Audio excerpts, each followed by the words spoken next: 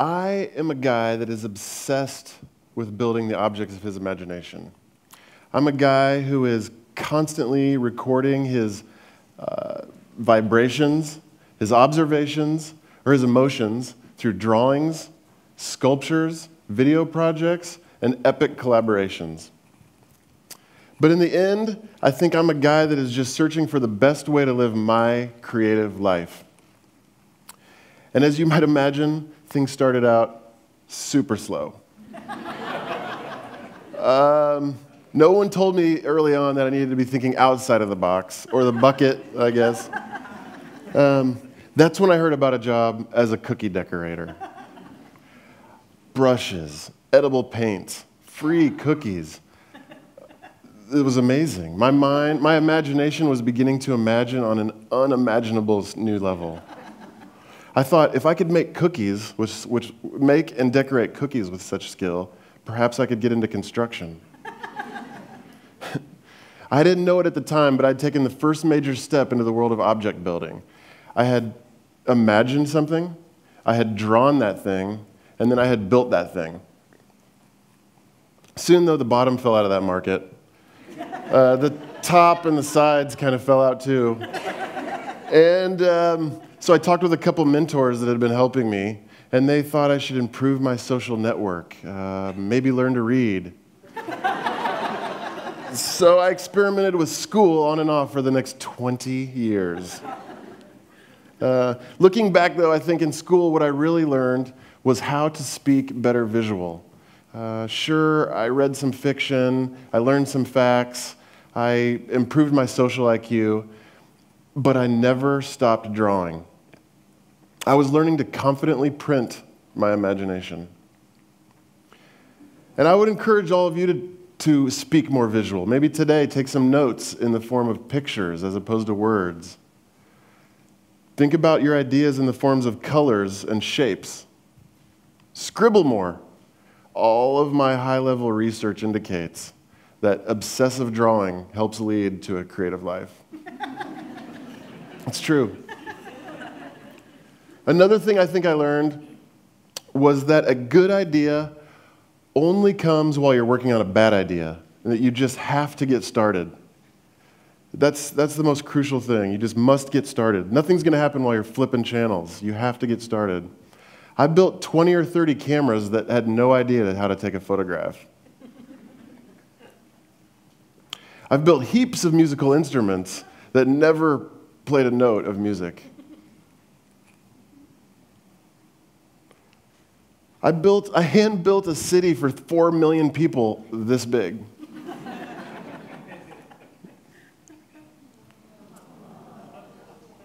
I'm not sure any of these ideas were all that great, but I got started. Many of these projects have ended up leading to commercial jobs. One I'd like to share with you today is I got approached by this big Hollywood hotshot mouse, and he wanted me to help him sell his TV channel.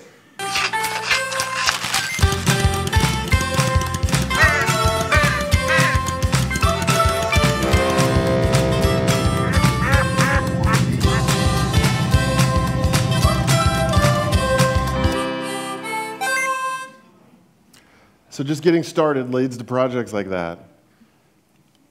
Another form of making that I'm extremely passionate about and has taken up really the last maybe 5 years of my life, it's really taken over, is this idea of making things with people who normally wouldn't make things, people that don't think of themselves as creatives, people that are maybe in an office all day, and I just try to get scissors and glue in front of them and just see what happens.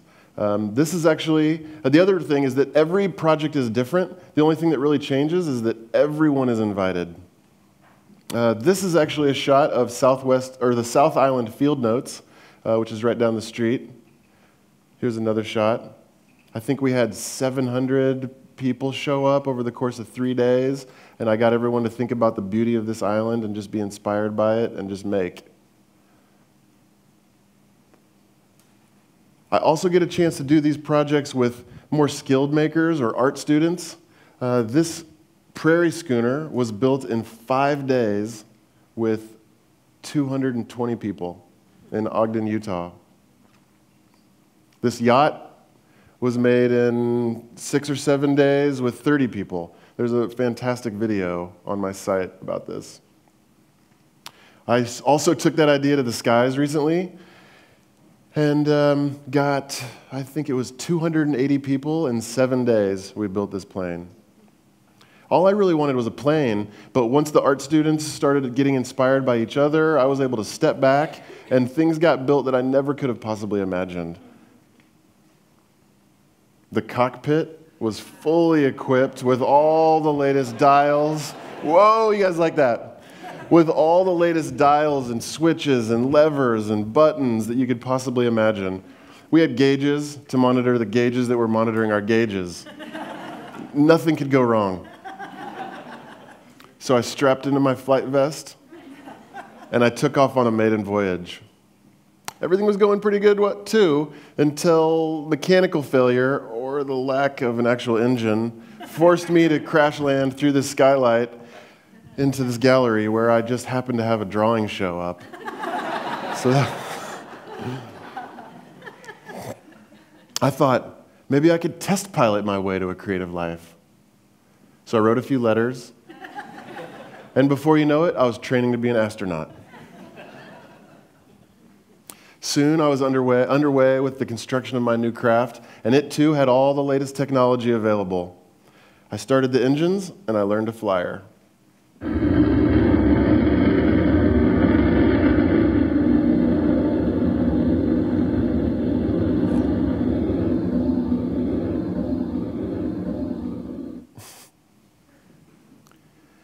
But that ship didn't run quite so well. I thought, if I could find a group of people that had done a bit more research than me, if I could find a group of people that actually knew how to do math, then maybe I could have a better potential of achieving my creative life in space.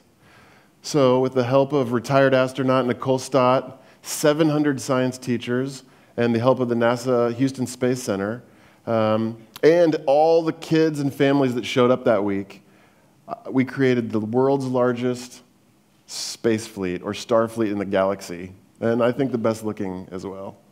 Here's a video.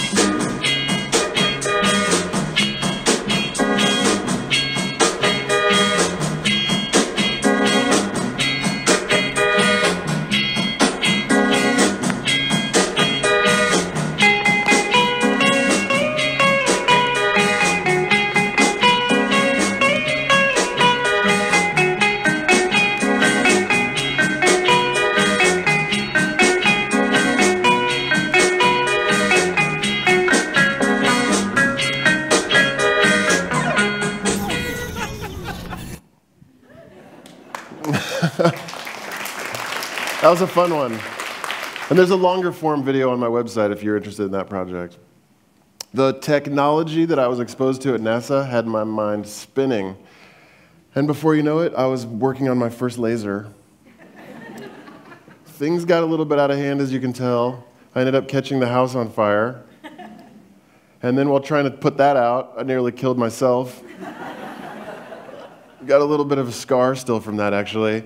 But I was going to learn to use this tool for my selfish gain. I was going to use this laser to achieve my creative life. And before you know it, I had the director of the Long Beach Art Museum convinced that my work was going to be the best work for the next show.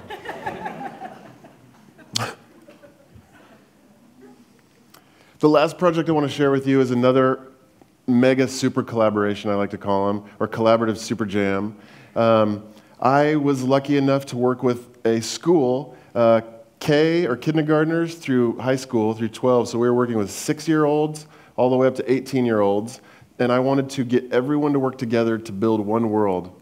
So I had kindergartners cutting cardboard fringe and painting it green to make it grass. I had first graders and second graders making flowers and fence posts. I had third and fourth graders making telephone poles and mailboxes. We had 6th and 7th graders making buildings. We had the 8th and 9th graders helping those 6th and 7th graders add details to the buildings. And then the upper school designed cars, trucks, and caravans.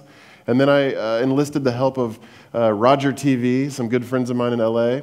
And they came out, and we brought this world to life. The project's not finished yet, but I want to share with you a teaser.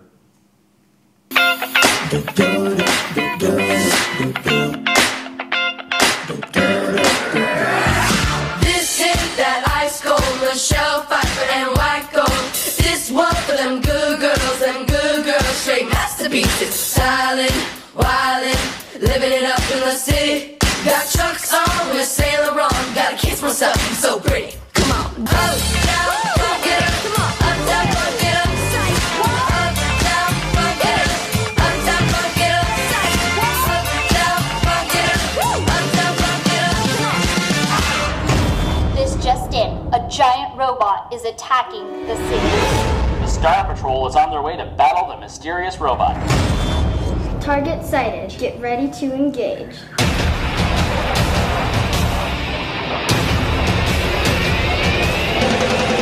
Let's take a roll it out. Yeah!